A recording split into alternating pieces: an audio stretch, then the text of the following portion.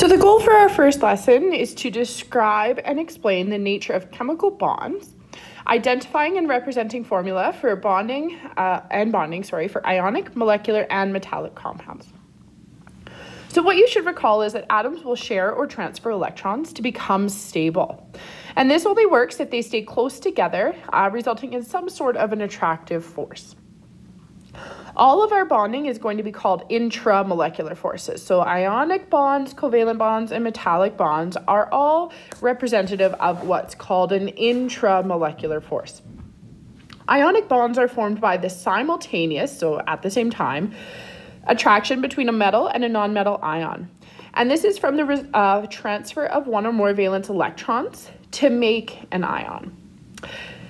This is also known as an electrostatic attraction. Electrostatic just means that a positive is attracted to a negative. A metal atom donates a valence or multiple valence electrons to a nonmetal atom until all ions have a stable octet or look like a noble gas. So a metal will appear to be empty, where all of the inner core levels are a full octet, and a nonmetal will appear to be full. So let's show this using magnesium and sulfur as an example. So what we're going to do first is draw the original atom and electron arrangement in a Lewis structure for magnesium and for sulfur. Magnesium has 2 valence electrons and sulfur had 6. So remember, when we go around, we go 1, 2, 3, 4, 5, 6. So to create an ionic bond, because we have a metal and a nonmetal, what we can see is that magnesium can give up 2 electrons. And note that sulfur can gain 2 electrons to fill its octet. What this results in is we get a magnesium ion that is an empty shell. And because it gave away 2 electrons, it has a 2+ charge. We can also find that on our periodic table. Sulfur has gained 2 electrons and appears to have a full octet. And it now, again, has gained 2 electrons, so it'll be a 2- charge.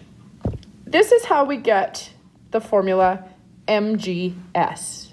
Okay? We have balanced the charges where a 2+ is attracted to a 2- to overall create a neutral compound.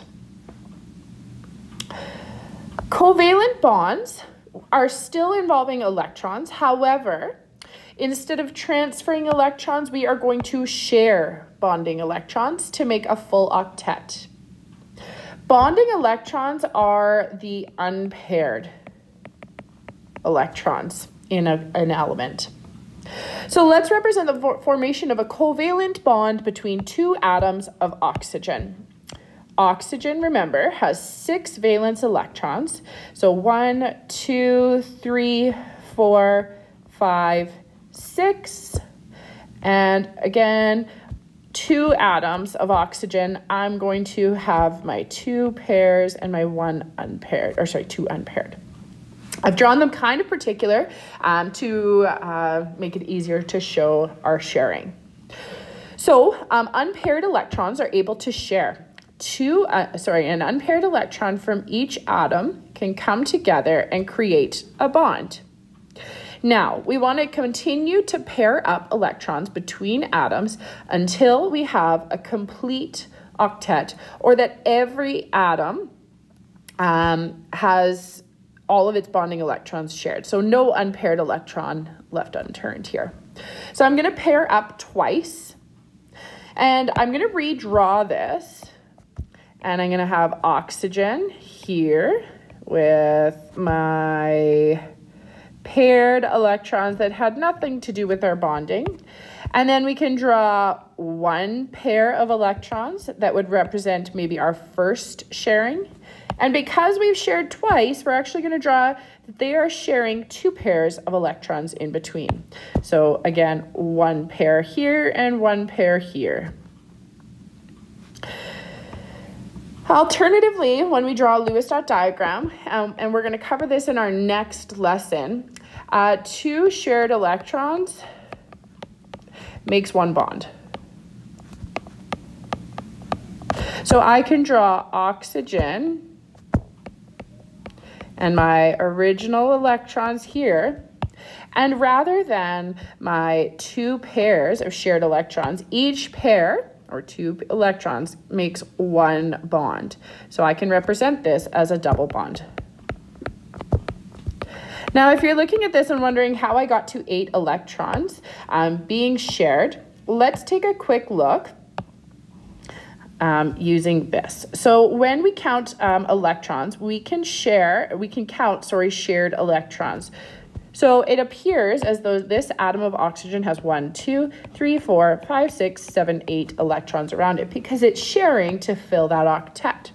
We can do the same thing with this oxygen atom. This oxygen atom has 1, 2, 3, 4, 5, 6, 7, 8 electrons around it. So notice that our bonding electrons can be counted in either atom of oxygen to see that it has a full octet. Let's do this one more time, but for SO2.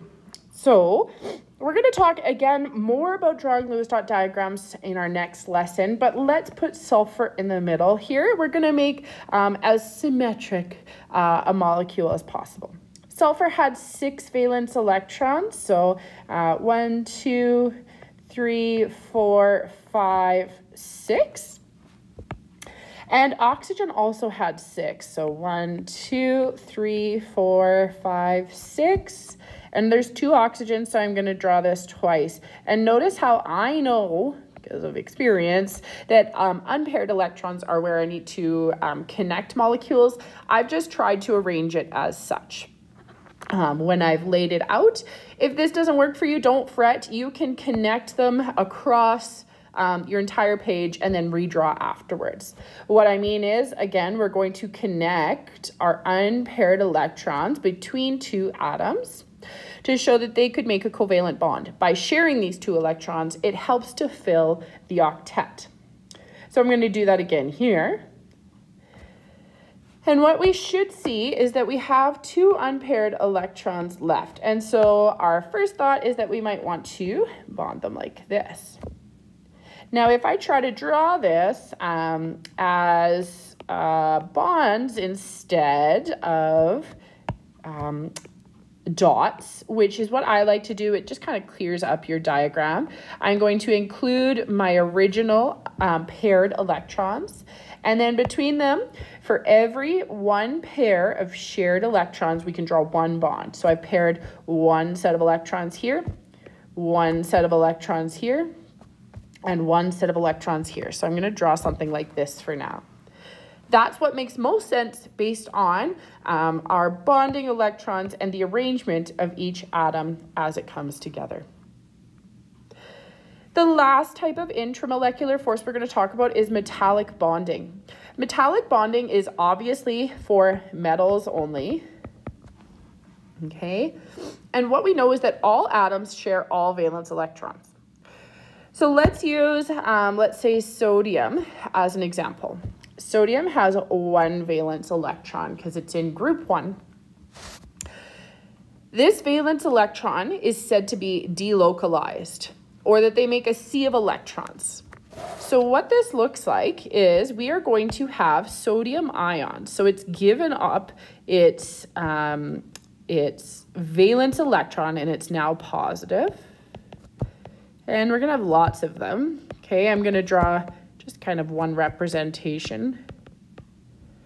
Now, technically, positives are not going to attract, but I need to add in the electron. Remember, each sodium had 1 valence electron. So, and they are delocalized, meaning they no longer are attached to one particular atom. They are just floating around. So because in my diagram, I have drawn 1, 2, 3, 4, 5, 6 sodiums, I'm going to need 1, 2, 3, 4, 5, 6 6 valence electrons that are now delocalized. Sodium has kind of kicked it out and been like, you're free to run around. It's like a mom at the park. They don't hold on to their kid's hand the whole time. They're like, this is a safe space. Off you go. So we could describe this as a positively charged metal ion that exists in a sea of electrons. These electrons are free to move. So this electron can happily move over here if it wants, and this one can piece out over this way. And technically there'd be more atoms in both directions, so could continue to move. And the fact that electrons can move allows metals to conduct electricity. Okay, so we have to have this movement of a positive or a negative particle. In this case, the negatives are able to move, and that's what's allowing metal to conduct electricity.